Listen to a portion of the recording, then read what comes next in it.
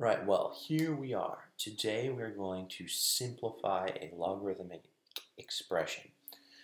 This one is log to the base 1 over x of x squared. So what this is actually asking us is how many times do we need to multiply this base number here, 1 over x, by itself in order to get x squared. So the best way that I know to work on these sorts of problems is to actually write it in terms of an actual equation of something equals something else and then solve it. So I'm just going to use your generic y and say that y is equal to logarithm to the base 1 over x of x squared. And then we can go about solving for y in different ways. The best way that I would know is just to go by the definition of a logarithm and write it this way instead. 1 over x to the power of y is equal to x squared.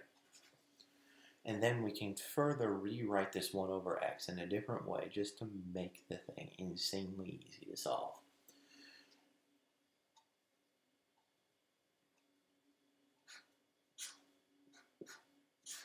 Because x to the power of minus 1 is the same as 1 over x, we can go and throw that into the equation and then take the logarithm of both sides of our new equation, which is much less complicated. We can now take the logarithm to the base x of both sides and get minus 1 times y is equal to 2. We're basically looking only at the exponential parts of the left and the right hand side. So that of course leads us to the knowledge that y is equal to negative 2, and lo and behold,